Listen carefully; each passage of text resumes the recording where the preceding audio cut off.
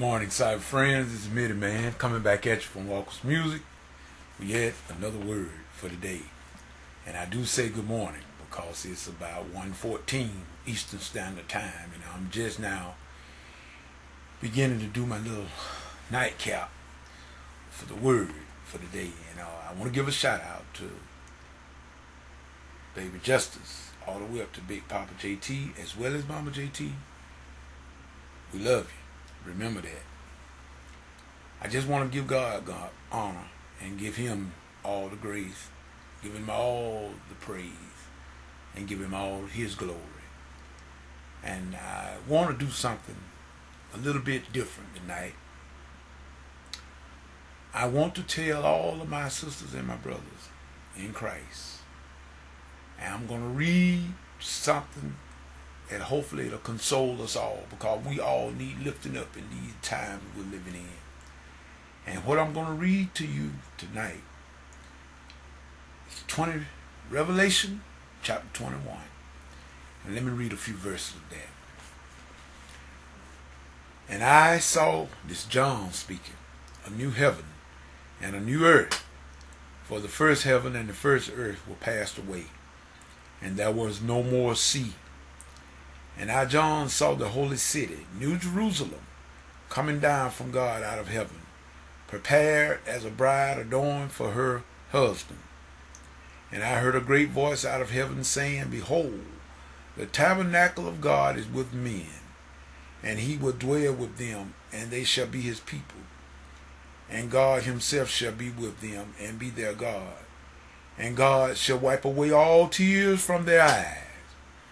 And there shall be no more death, neither sorrow nor crying, neither shall there be any more pain. For the former things are passed away.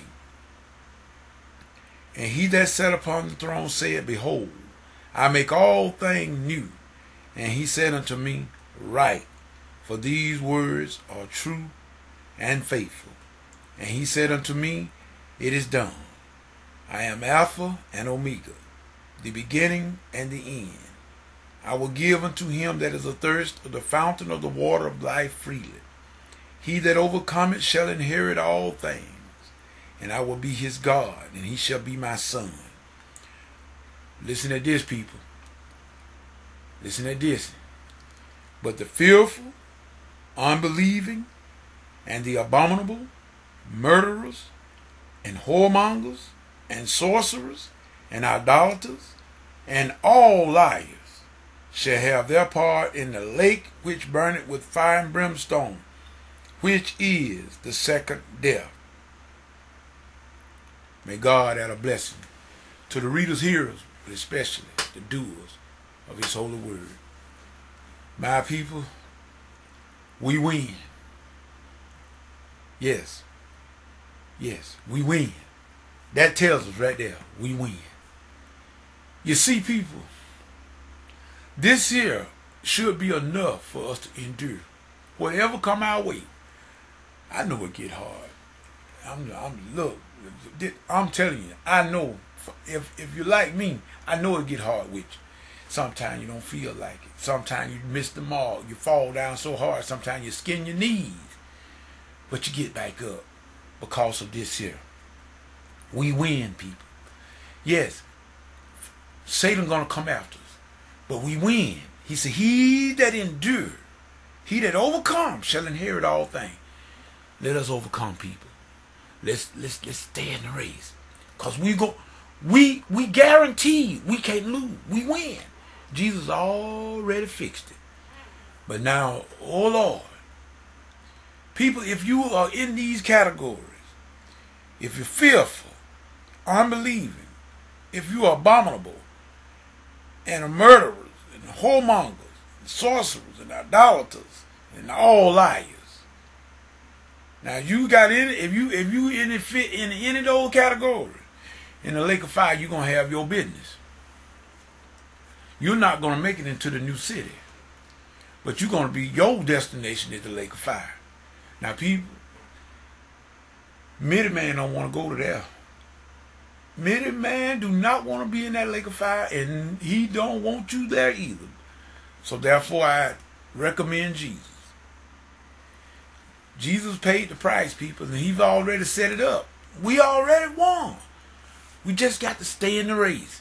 You're going to win if you stay in the race. The only people that's not going to win is the one that give up and fall into one of those categories there about the fearful and unbelieving and all of that. And he said, all liars. Because, see, Satan is a liar. See, God ain't going to let you sit there because you're going to tell a lie. People out there thought that would be lift us up tonight. I need lifting up. And I know you need lifting up too. We all need lifting up in these little times that we're living in. Because it can get gloomy. Matter of fact, I'm yet up because of the fact that I'm trying to just sift around and surf around and trying to get certain things done and everything. I do a little at a time as the Lord allow me. And I find myself, people, and I mean I'm going to be honest and I'm going to be transparent with you.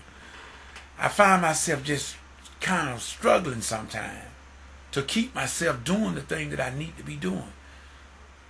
That's being transparent and being real, people. I find myself struggling, trying to continue to do what I know I should be doing.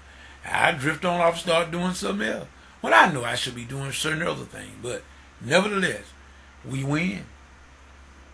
And so, I'm going to say, people, help me lift Jesus.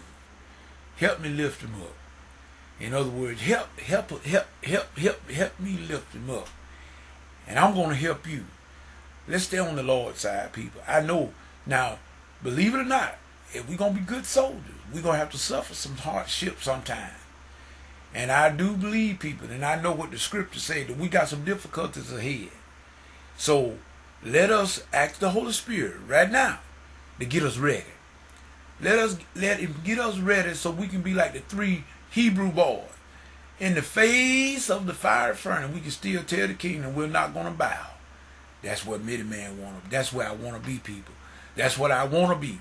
And I'm praying to God each day so I can build my strength and my faith up that I can stand in the evil day. And I'm praying for yours also.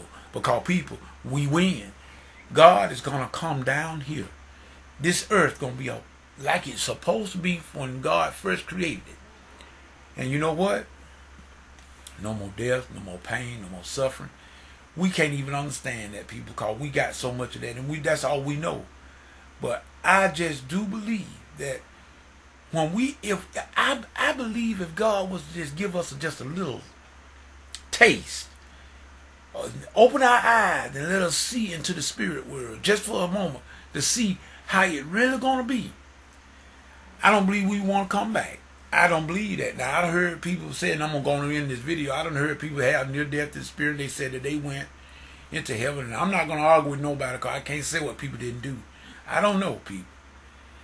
But I just know that from what I read, I've never seen an angel.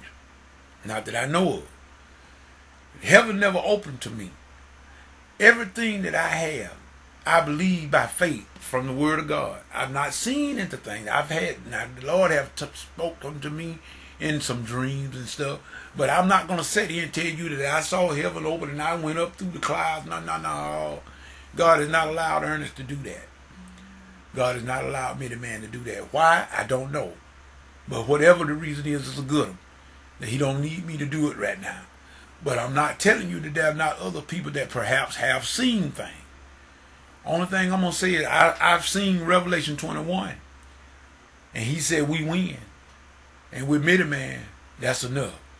We want to say we appreciate all of you. Everyone. JT, I hope you get your PC right, man. I know, been there, done that. You'll get it right. And Papa JT, you're going to make certain that I know that you're going to get everything right by the time I do another video or do another Bible study. I know you'll be straight. I appreciate all of you, every one of you. But we're going to have a good time with this Bible study. I can feel it. We're going to have a good time because people are going to, I believe that people are going to be saved. That's my hope. I don't worry about nobody making a comment, but I want somebody saved. And most of all, people, let us not lose our own salvation by being judgmental. Let us remember why we're doing things. With that being said, Mighty Man going to sign off and say, y'all have a safe and a happy, fulfilled weekend. Be sensible. Don't do nothing that you regret. This is Mighty Man saying peace. Goodbye.